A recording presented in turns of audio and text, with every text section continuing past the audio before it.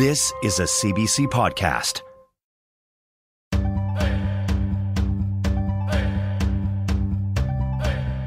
Danse, Anine, Boujou, hello and welcome. This is Unreserved on CBC Radio 1. I'm Rosanna Deerchild. Imagine having to uproot your life, leave your small community and family to start all over in a strange city at only 14 years old. That's the reality for many First Nation kids in Northern Ontario who must leave home to finish their education.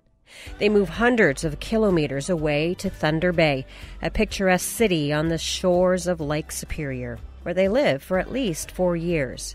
Many First Nations don't have schools for students past grade 8, making the move to the city necessary if they want a high school diploma. It's a difficult transition for many kids, but there are people in the city trying to help. I couldn't imagine some of these kids at 14 years old leaving for 10 months to come to school. We offer holistic programming, so we're not only considering academics, but we're considering the very well-being of our students. There's no such thing as a bad kid. There's kids that have been put in situations where they're forced to make bad decisions, and that ultimately leads to bad outcomes. I feel good helping someone that kind of needs help with whatever they may need. If it puts a smile on their face, it makes me happy. So today on Unreserved, how schools and grassroots initiatives are helping First Nation kids transition to life in the city. One high school in Thunder Bay offers a unique education for First Nation teens. At Matawa High School, in addition to the standard high school classes like math, science, and English, students can take a variety of cultural classes as well. They can learn Ojibwe or Cree, how to play the big drum, and even how to skin a deer.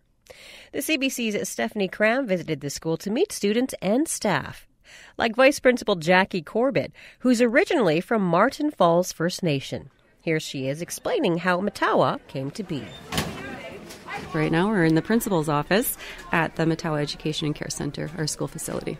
I think we're an amazing place, an amazing opportunity for our Indigenous students who travel from their remote communities to come to the urban centre to get a secondary education that is equivalent and on board with what would be available to them in another school board. I really believe here at the Matawa Education and Care Centre, we offer holistic programming. So we're not only considering academics, but we're considering the very well-being of our students, including a cultural component is huge in our program. So we have language speakers in our program who are quite fluent and can speak either Ojibwe and Cree.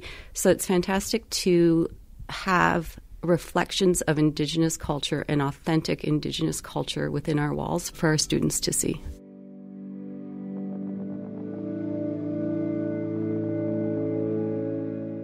Matawa has been around since 2010 and originally came out of a mandate put forward by the chiefs of the Matawa First Nations. So Matawa is comprised of 9 First Nations: Arrowland, Constance Lake, Yabatung, Martin Falls, Long Lake 58, and Ganugamine, Niskandaga, Nabinimik, and Webakwe. And our chiefs put in a recommendation that we have an urban school for our learners. So they can come down from the north and get an equivalent education for them. So with that, a resolution was put in, and here we are.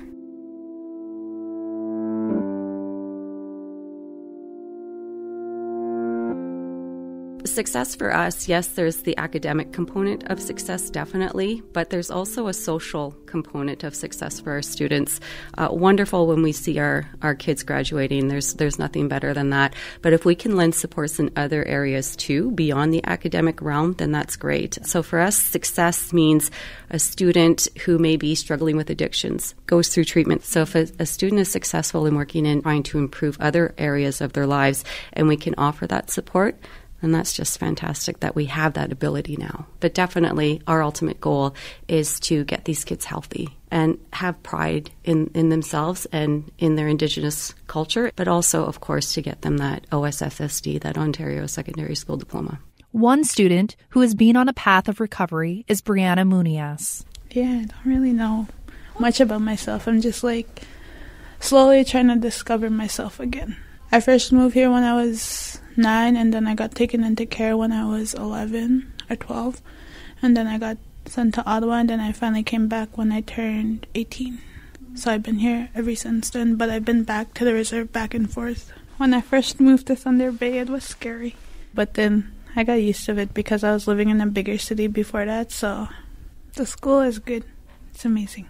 Well, Joey's program, the outdoor education, that's my favorite class. I don't know, I just like going in the bush, and doing all this stuff. Gonna go pluck a goose after this. Well, I didn't really know much about my culture till I came here because it was stripped away from me when I went into care. And now, slowly trying to put myself out there and get involved in all these stuff.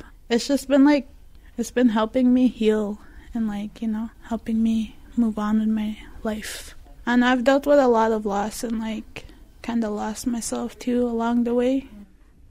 And how is a place like this school helping you get over that trauma? I have people I can talk to, and they keep trying to push me on the right track. Would you say that it feels like a family here? Yeah, because they just accepted me, and they never gave up on me as much as they all those times I've been suspended. They could have easily given up on me, but no. And so what's your goals after high school? I want to go into something that helps people with addictions because I'm slowly recovering myself from that. As Brianna mentioned, her favorite class is the outdoor education class, which Vice Principal Jackie Corbett says is one of the many components in the school helping students learn a bit more about their First Nation culture. So on staff, we have cultural workers and we have 2 elders. And we're so fortunate to be able to have these wonderful people in our space because they're able to address the cultural component of our program and taking our kids out on the land, making bannock. It may sound silly, but even just having those comforts of home really help engage our kids. One thing the class teaches the students is how to pluck geese. Teacher Joey Miller describes the process. How do you not rip it? So we have 4 students sitting across from one another with a goose in between each pair, and they're plucking the feathers. Some of them are pretty fast and efficient at cleaning these geese. They've clearly spent lots of time in the springtime hunting geese with their families. What's going to happen to these geese once they're all plucked? So typically what we would do with them is singe them over an open fire and burn all the little hairs off. And then we would prepare them in a few different ways. With these geese, we're going to make some goose sausage, not necessarily traditional way of preparing geese, but we think it'll be really neat to show a few different ways of making sausage. Relatively regularly, we cook traditional food with the students and try and cook as much traditional food as possible. So we've developed a course where our students can do lots of cooking and learning about food and receive credit for learning how to cook, essentially, with our elders as well as local community partners. And it's a really neat program that we have here. For Joey, learning on the land is one of the best educational opportunities for teens. And at Matawa, the students are given many opportunities to do just that. This fall, we participated in a moose hunting trip. Last spring, we did our own goose and duck hunt, and we're hoping to do a little bit more hunting this fall with partridge. And most of our students don't come from areas where there's deer. We're going to be doing a little bit of deer hunting and hopefully having students practice the whole process of skinning to butchering a deer in the next few weeks. I think one of the neatest things about our program is that we try and keep our students as connected to their communities as possible as well. So we have a canoe trip in the summer, and we're planning some winter programming where we actually spend time up north and travel between the communities. And that's definitely, for me, the highlight of our program here. While students are outside learning how to pluck geese, a faint drumbeat can be heard coming from inside the school, where a group of boys are learning how to keep a beat. It's like what they teach you guys in hockey, they really teach you guys not to go faster than everybody, but to work as one. It's the same thing with drumming, boys. All the coordination. And it's always important to remember to have that positive attitude too. Because with the drumming alone, it itself is a learning experience as well. I've been doing it since I was about 8 years old now, boys, and I'm 26, and the drum is still teaching me a lot of stuff. My name is Steve Peneskam. I come from the community up north. It's a flying reserve called Martin Falls First Nation. originally also known as Agoki Post. And now I currently reside here in Thunder Bay and work at the Matawa Education and Care Center as one of the cultural workers. My role specifically here is like a role model and like as a guidance for the students, because I myself was once a student of the program here. And the drum that you heard us singing on was actually one of my projects as a student. And I actually wrote a big paper of it about the importance of the drum and how the drum itself is a teacher. I expressed the importance of culture to our students, of how that is a major part of identity, especially for First Nations people in Canada. And ever since this drum's been happening for about going on the third year now, this is the first drum of Matawa ever. So for me, that's like history in the making right there. And now they can sing on their own drum at a school now. Personally, when I was their age about over 10 years ago, I didn't see myself where I am today now as a role model and as a guider to them. You know, like they come to me when they want to know certain stuff. And I get questions all the time about different subjects revolving around culture. For me personally, to see them memorizing the stuff I tell them, and it makes me feel proud that they're taking it seriously. Like they're trying to find out their identity. Even though they're from Flying Reserves like myself, I came out here in 2007 not knowing my full identity, wondering who I was. So when we have these kind of programs and these talks with them, especially our sharing circles, it brings a lot of them back down to earth. So with culture and the teachings, it helps us get past that from our own shell, I said, to where we want to learn more and more for self-betterment and self-improvement. And as you can see, some of them practicing their dancing moves already, because we're going to be getting started with regalia making soon. It's good that they're asking questions. That's exactly what we want, is questions.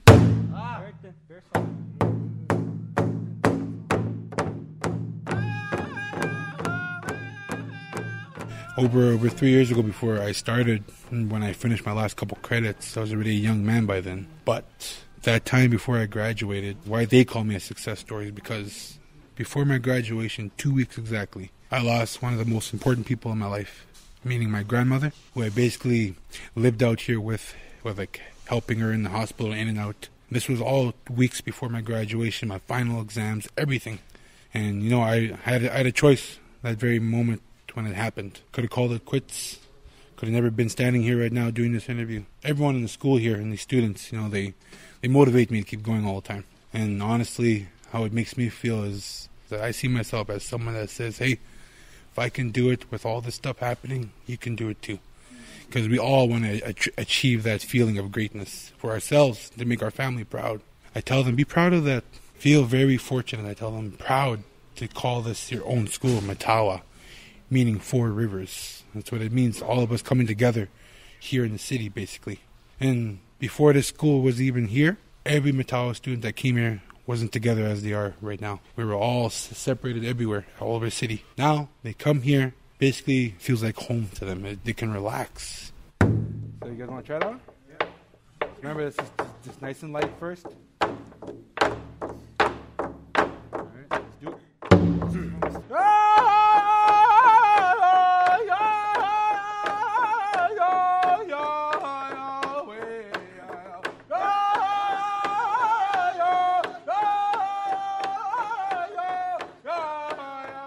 Despite intentions to keep the teens safe in the school, the reality for many of the students at Matawa is that living in the big city is scary. Vice Principal Jackie Corbett explains what she hears from students. We get sort of a positive picture, but also a negative picture from our students. For some, it's their first time coming to Thunder Bay. So some of the words I've heard them say is it's scary because they're unfamiliar with the lay of the land. They're not sure how the bus works. It's scary even just ordering a cheeseburger from a local fast food restaurant.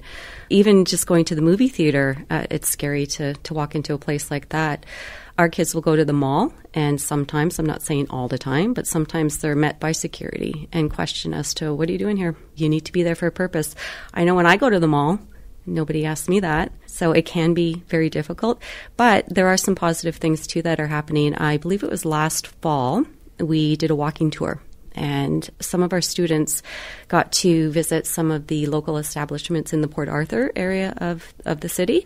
It was really welcoming. They went into these eateries, these little restaurants, and got to sample the food and just talk about this is a safe place for you. So if you're out in the city, you're not feeling safe, come in and we'll help you. So that, that's awesome. That's great messaging for them to hear that they're welcome here.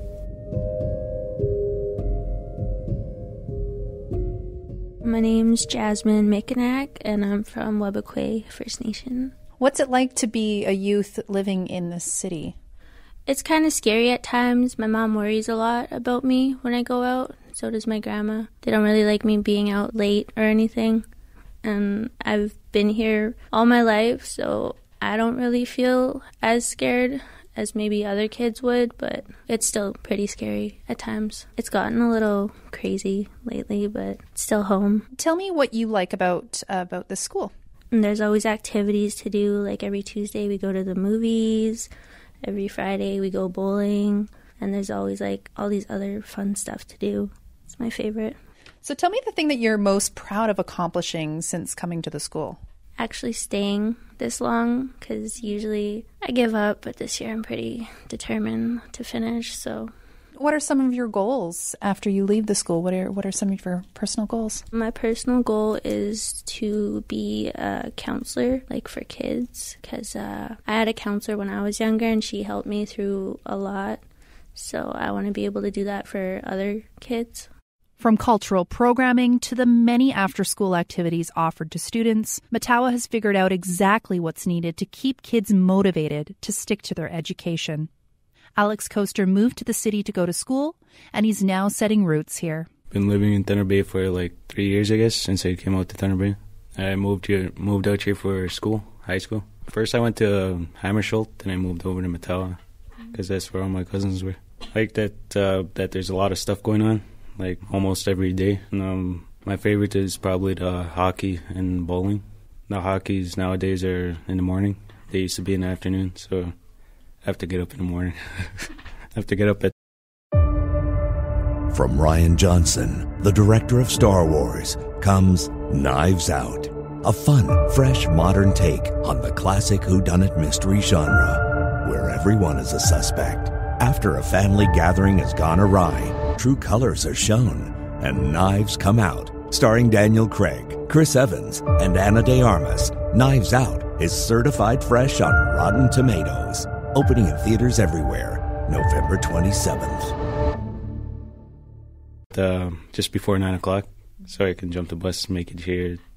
I want to finish school, and I also want to spend time with my mom, my other siblings over there back home. Do you miss your family back home? Yeah, but I got my own family here in Thunder Bay. Got a little girl, she's 1 year old. Tell me the one thing that you're most proud of that you've accomplished since coming to the school. I guess just getting progress, like getting work done. Just proud to be here. Hopefully I can graduate maybe by 2021. I'm hoping to go to the college or the university. Hopefully I can get some opportunities after graduating. For CBC Unreserved, I'm Stephanie Cram.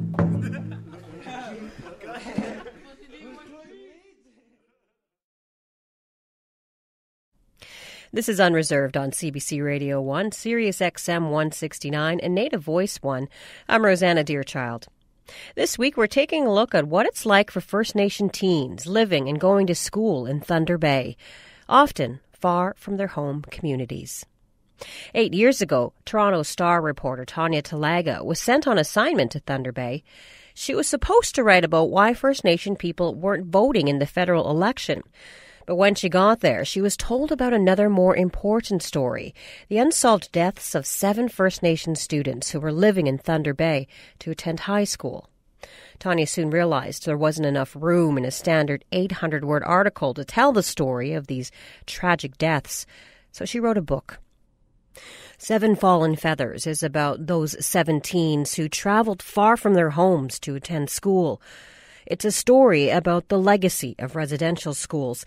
It's a story about Canada.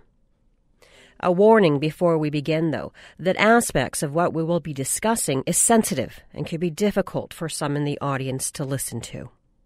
Tanya Talaga joins me from Toronto. Welcome back to the show. It's good to see you, or to hear you, I should say. Thanks for having me. Just picture me in your mind. I am. You've spent years now reporting on Thunder Bay. What do you want people to know about what life is still like there for First Nation youth? Some things have improved in Thunder Bay. There is, right off the front, I could say that there's so much increased awareness about what's happening to our youth in Thunder Bay, things that they're facing, what everyday life is like for them. But there needs to be so much more change happening. The change that we need in Thunder Bay, we need in many of our nations and for many of our people. We need equity.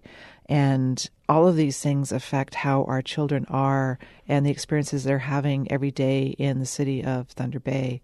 Things like, not having safe housing or not having access to high school education in their own community. And that's why they're in Thunder Bay in the first place. We still have a long way to go with things like that. DFC, Dennis Franklin Cromartie High School, where 6 of the 7 Fallen Feathers went to school. They need a new school and they need a residence for the children so the kids don't have to take public transit, which they're all still doing every day to get to and from their boarding homes where they live with people who are paid to take care of them. There's still so much happening in Thunder Bay. I wish I could tell you that the racist attacks against the kids have stopped too, but they haven't. Now, you were first sent on assignment to Thunder Bay in 2011. What changes have you seen that are positive for First Nation youth that have lived in the city?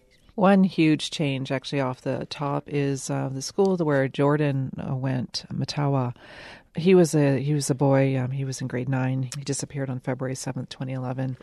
And he was the one that sort of brought me to the whole story of the 7 Fallen Feathers. And the school he went to, Matawa, it was housed in an office tower. It occupied a couple of floors in this nondescript, horrible 1970s office tower that had no playground, no library, no cafeteria. You looked outside onto this decrepit little parking lot. It was awful. I'm so happy to say that Matawa has a brand new facility. It's gorgeous. The space is incredible. And Matawa has really worked hard to build this wonderful school community. There's an incredible gym. There's a hockey program, and Jordan was a goalie. He loved hockey, and there's so much hockey equipment, too, that has been brought and donated brand new to the school. There is a safe space for the kids in the school for them to come if they've had too much to drink or they need a safe spot for them to go to. And they also have a residence that's about ready to open that's going to have room for 100 kids to live. Brand new and beautiful. Matawa is shining and wonderful and beautiful. And I have to tell you that when I went in to see it for the first time, it broke my heart. It was bittersweet. It was it just really got me. I was so happy for all the kids. But, I cried for Jordan. Yeah. For sure. Yeah. Things are shifting, though. Slowly. Things are shifting, but, the investigation into the deaths of 9 First Nations people it's just beginning now from a multidisciplinary task force of officers and the Chief Coroner of Ontario. It's also part of that. That's just started, and that came out of the OIPRD report, which was headed up by Dr. Jerry McNeely. And they sent investigators up to investigate the Thunder Bay Police to see if systemic racism was in actual fact the problem that everyone who's First Nations who lives in Thunder Bay has been saying it is for decades. And guess what? The report found that, yes, there is systemic racism in the Thunder Bay Police. And so they said that 9 death cases should be reinvestigated, First Nations death cases, since 2000. And of those 9, 4 of them are the 7 Fallen Feathers. That is just beginning. We still see, though, violence on the streets. We've still had children dying in the water. Children go missing. Yeah. There are problems. But a guiding light, Matawa, another change is the Thunder Bay Public Library system. I got to tell you, it's been amazing. The Thunder Bay Public Library has really stepped up and become this community hub in places where no one else in the community has really stepped up. They have at the Brodie Street Library certain days where you can go and visit a public health nurse if you need to. You can go visit someone that can help you fill out paperwork and fill out applications for housing. It's really become a special space. I can't say enough enough good things about the library. They've even promoted Robin Medicine. She's an Indigenous librarian, and they've just sort of taken it and run with it. They hold special reading series. They hold a book club. They invite community. They're looking at language. They're doing so much to help when not a lot of other people have been, so it's been fantastic. So all of this has happened. Your book is published. Thunder Bay holds an inquiry. In June, as you mentioned, the police announced that they're reopening the investigation of 9. 4 of them were in your book. What does this all mean for the families and communities of these teens? You know, it's tough. I remember when the OIPRD report came out and said that we need to reinvestigate the 9 deaths. And I remember calling Dora Morris. Dora is Jethro's aunt, and she was the one that took care of Jethro in Thunder Bay and went looking for him on the streets, and she cared for him like her own son. And I remember when I called her to ask her what she thought, she said to me, 19 years is a long time. It was November 11th, actually, 2000, that his body was found in the river. It is a long time, you know, and I really hope for the best, and I know the families hope for the best too. You know, time can sometimes be difficult. It can erase memories. Evidence gets lost. How do you go back? How do you go back and do those things? You know, I really hope that the people they have working on these cases are experts in cold cases. I hope they know how to work from a lot of the times with not a lot.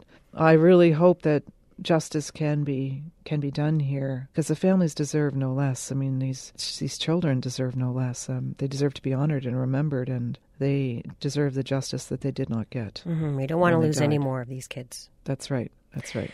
Often people will think, well, this is just an isolated thing that happens in Thunder Bay, but that's really not the case. What does this story say about Canada? It isn't the case, you know. You can see the patterns. You can see even things like, you know, the families, how the families were treated, the families of the 7 Fallen Feathers and of others that have died in Thunder Bay, you know, not being called by health authorities, not being called by police or kept in the loop about what's going on with their cases.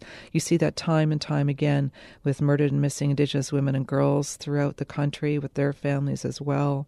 And you see these horrible things still happening, this gulf of misunderstanding and racism and, you know, what's going on. I mean, just recently, you know, we actually had a memorial on November 11th of this year, remembering 2 of the children, Paul Panichis and Jethro Anderson, 2 of the 7 Fallen Feathers. And we were also remembering very much a 19-year-old youth who was in crisis and showed up to the Thunder Bay Regional Health Sciences Center Emergency Department, taken there by paramedics. And somehow he was escorted off the hospital property across the street by security guards, and he was left on Lakehead University's property. And it was security of Lakehead that apparently found him hanging from a tree. You know, it's like, it's that unfortunately is Thunder Bay. That unfortunately is reality and what we are still facing, not just in Thunder Bay, but all across the country. There's no excuse for not getting health care when you show up at a hospital.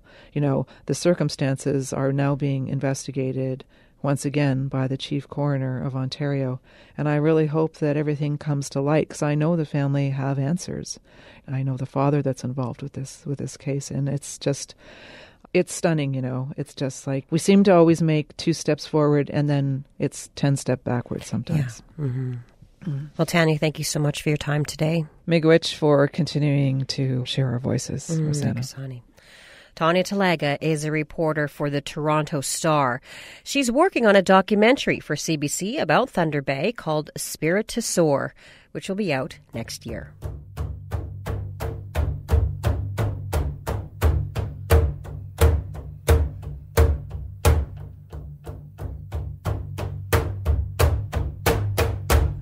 A new class offered at Dennis Franklin Cromartie High School is taking students out of the classroom and onto the ice. In the brand new hockey class, students train in this sport and even get school credit. He's only a few months in, but student Wolf Tate says his skills in the sport have improved. It's really fun, especially with all my friends here. I feel like we share a great bond every time we're on ice. I think I've improved in some of my edge work and my passings. You know, just a lot of fun, especially being coached by our teacher here. He's a really good hockey player. More from the Dennis Franklin Cromartie Hockey School coming up. This is Unreserved on CBC Radio 1, Sirius XM 169, and Native Voice 1. I'm Rosanna Deerchild. This week, we're taking a look at what it's like for First Nation youth living in Thunder Bay. For many of them, coming to the city for school can be scary. Walking around town, students say they are judged and they feel like they don't fit in.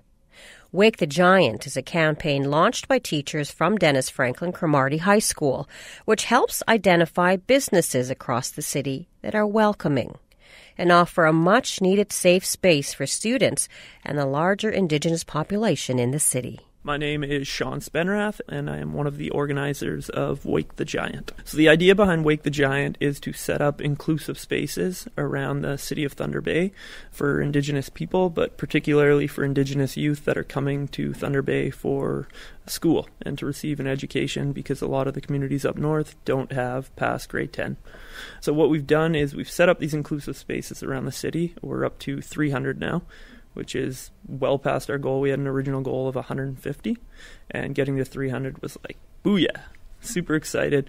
Now we're trying to parlay that into setting up a relationship with all these businesses, whether that's like getting the kids jobs, bringing them into the school, taking field trips to get the kids out to those businesses, just really trying to root them into the community in a positive way that gives them a positive experience in Thunder Bay and gives them just support and role models that they can look up to while they're here in town. We've always had this idea of there's no such thing as a bad kid. There's kids that have been put in situations where they're surrounded by bad people and they're forced to make bad decisions, and that ultimately leads to bad outcomes. But what if we took that same kid and we surrounded them with a person that's loving, that's supportive, that wants to help them and see them succeed? Well, you're going to find that those kids are going to have good outcomes instead of the bad outcomes. So really they're leaving their friends, their family, everyone they know behind to get an education. So we should be doing everything we can as a city to help them succeed. Because if we're not, we're doing a huge disservice to them, but we're also doing a disservice to our community as well. The Indigenous population is one of the fastest growing populations in Thunder Bay. I think it's our largest population right now. So local businesses, they have that incentive to step up and join this program because that's our largest tourism market as well. So the sticker campaign just says Wake the Giant, and it has a picture of the sleeping giant.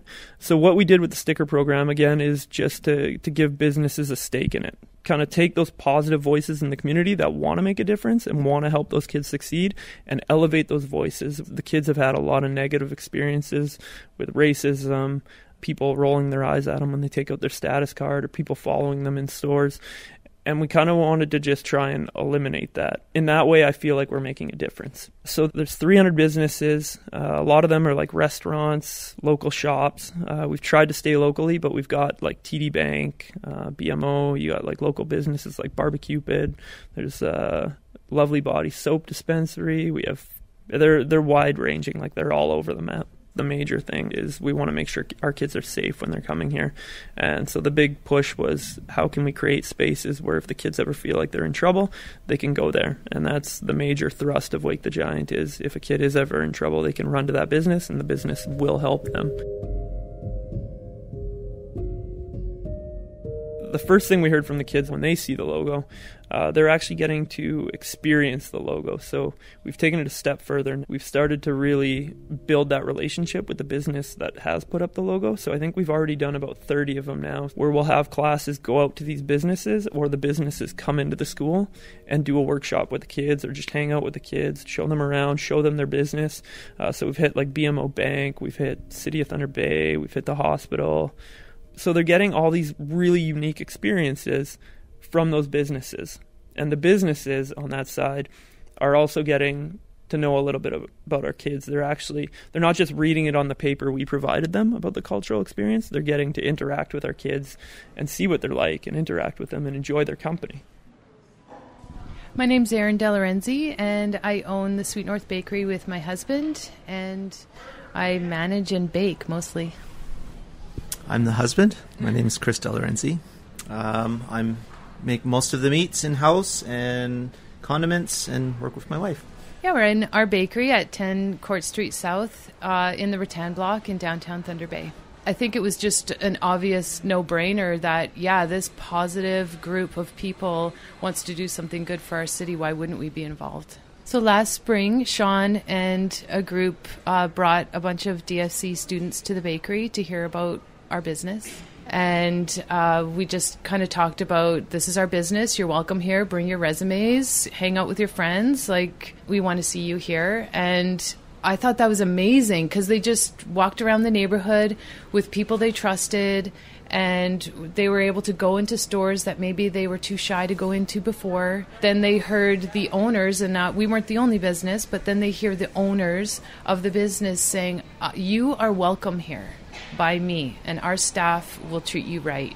I mean, that's the best. Connecting with those kids is what it's all about.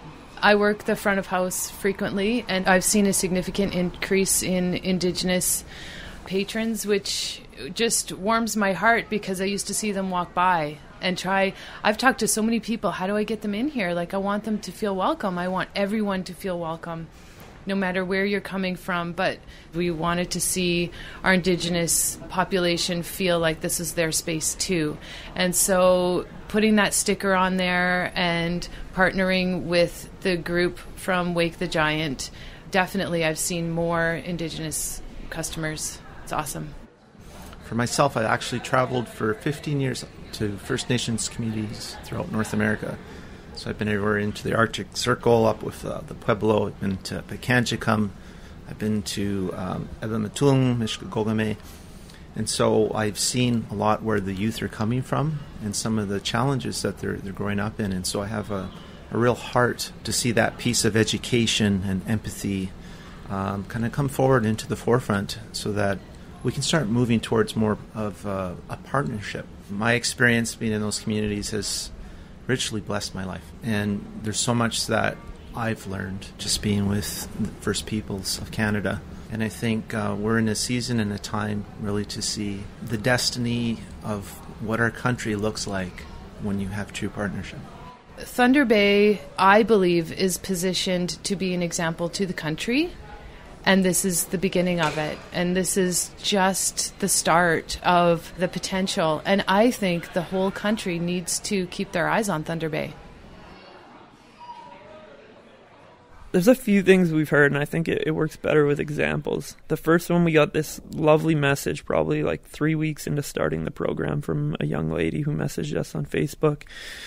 And she talked about how she found it really difficult to go into counseling and how she had lost her sister and she'd been putting it off going into counseling. And one day she finally gained the nerve to go to the counseling place. She was super nervous to talk to someone.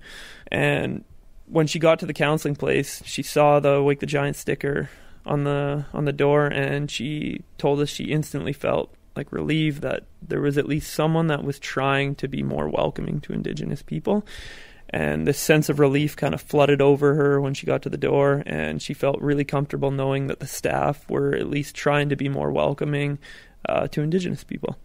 That was Sean Spenrath, a teacher at Dennis Franklin Cromartie High School in Thunder Bay. He helped launch the Wake the Giant sticker campaign, created to help First Nations people identify businesses that are welcoming and safe.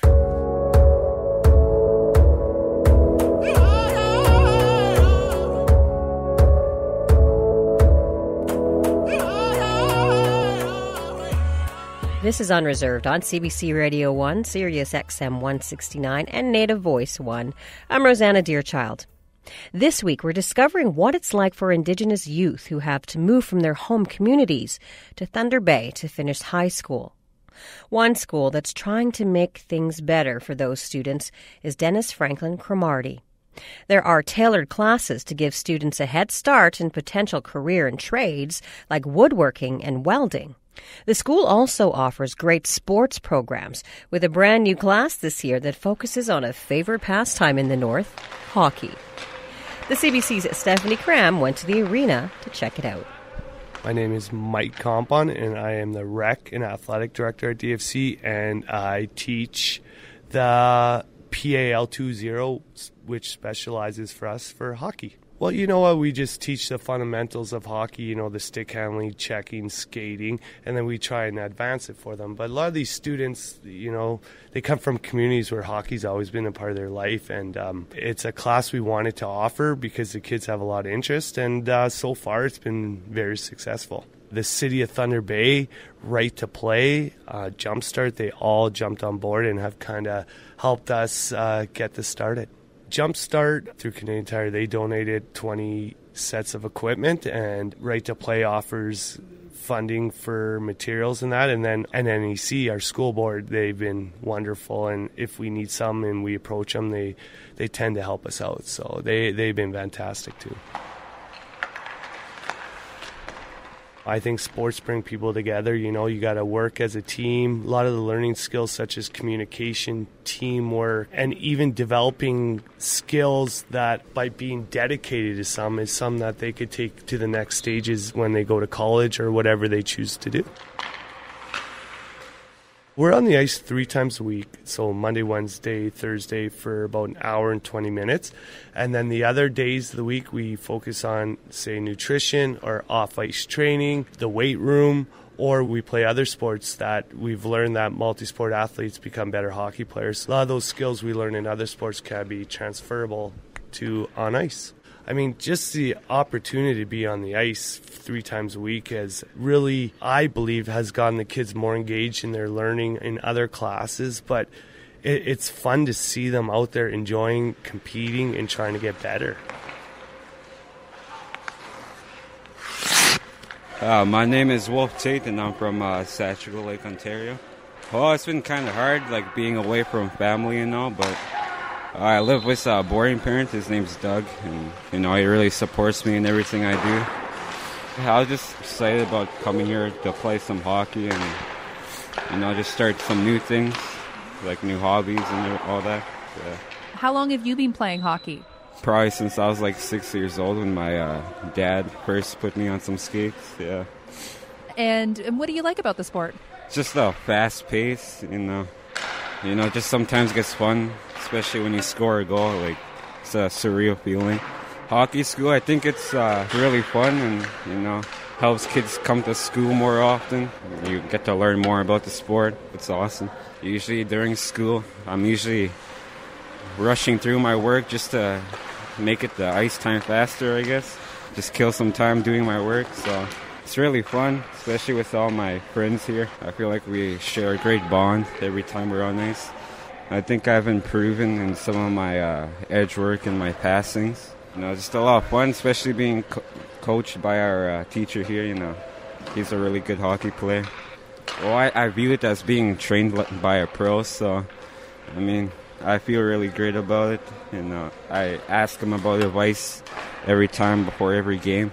Well, he taught me just, first off, just keep it simple, you know, for the first few games anyways, till I get really comfortable with my teammates. I grew up playing. You know, I played locally for the Thunder Bay Flyers here, and then I spent 4 years at the collegiate level in the States. So I was lucky enough to get a full scholarship there, and then after that I played 11 years pro. That took me, you know, through North America, but I spent 7 years in Munich, Germany, and then 1 year in Japan, and then 1 year in Belfast. Believe it or not, I've been away from my home since I was 16 years old.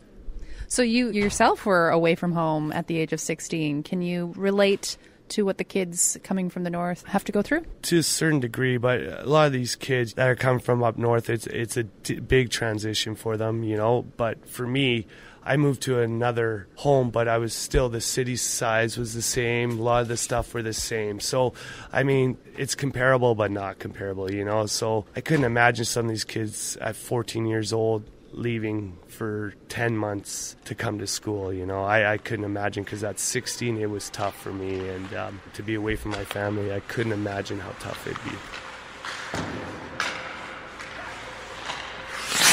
My name's Dylan Nikas, and I'm from Deer Lake. I had to move away from home to come high school. Yeah. And how did that make you feel, having to move away? Excited, but also nervous, because I've never been away from home this long. I don't know if I would fit in and bring away from home. Do you miss your family? A lot, yeah, every day. So how long have you been playing hockey? Since I was 5, 6. Is the sport really popular in your community? Yeah. Best thing to do in winter. What is it about hockey that you love so much? Skating, the people I play with, also the games. And so what do you think about the hockey school? It's good. More ice time for me since I can only skate in winter in my community. Oh, you guys don't have an arena? No, just the outdoor rink. Is the ice any different than the outdoor ice? Way different. We don't have a good Zamboni and stuff, so it's very rough and a bunch of cracks. And so when you came on this ice, did you just fly around the arena? Yeah. I had to get used to it for a while, yeah. What you're learning in this class, how is it helping you with your other studies? Makes me focus more, I guess, skating around because it helps me focus. So you said you were worried that you weren't going to fit in. Do you feel you fit in here? Yeah. Hockey and sports and stuff, yeah. Today, you know what? The talent is great. You know, they work extremely hard, but, you know, the ultimate goal is to have fun while we're learning. So I think so far the students have embraced it, and they've really, it's been a lot of fun. It's an honor to teach them. That was Mike Compon, former professional hockey player who is now a teacher at DFC High School, where he teaches the school's brand new hockey class. This is Unreserved on CBC Radio 1, Sirius XM 169 and Native Voice 1. I'm Rosanna Deerchild. Window Dapwe Musewin is a patrol group in Thunder Bay, helping keep the streets of the city safe. A couple times a week, the group hops into trucks and patrols certain areas of the city. They offer hot chocolate, a hot meal, and blankets to those in need. And they keep an eye out for youth who might need help, or even something as simple as a ride home. Kristen Redsky is one of the organizers. She explains why the group was started. We are Window Dapwe Musewin. It means walking in truth. We are formerly known as the Bear Clan. We are currently patrolling the streets of Thunder Bay to make sure everyone's safe and warm for tonight and fed. It's just to, make people feel safe and just to be little eyes, be friends with people. Like, we're needed here. Like, just to make sure people are okay out in the street and stuff. Just sometimes just people like sleeping and just asked if they need water, if they need blankets, if they need food, if they need a ride somewhere. One of the areas the group visits is Kaministiquia River Heritage Park, a location where they often find homeless people living. Kay Leatherdale explains why this area is important to check. We just took a walk around. It's like a model train. Sometimes people kind of camp underneath it. And so last week we found like a big pile of needles back there and a couple people we gave food to. So we just went back to see if they're still there. And if we find like blankets and stuff, we might restock it with some things. There's like some like known spots people return to, and we just check them out weekly. As well as patrolling, the group visits Shelter House, a shelter for people who are living in poverty. There, the group hands out food and water. Shelter House, we sometimes go there and, just hand out food like hot dogs, or sometimes we go all out and do Bannock burgers, or it's just kind of like a way to like connect with the community and see if they need anything else, just to kind of like build friendships with other people and feel good helping someone that kind of needs help, like with whatever they may need in that moment. If it puts a smile on their face, it makes me happy. So elders first. That was Kristen Redsky from Window Dapwe Musewin Patrol in Thunder Bay. Twice a week, the group patrols the streets of Thunder Bay and hands out necessities like food, water, blankets, and love for those in need. That's it for this week's episode of Unreserved. We'll be back in this radio space next week for more community, culture, and conversation. This episode was produced by Stephanie Cram, Kyle Musica, Zoe Tennant, and Anna Lazowski. I'm your favorite cousin, Rosanna Deerchild. Thank you for listening to Unreserved on CBC Radio 1. Egosay. For more CBC podcasts, go to cbc.ca/podcasts.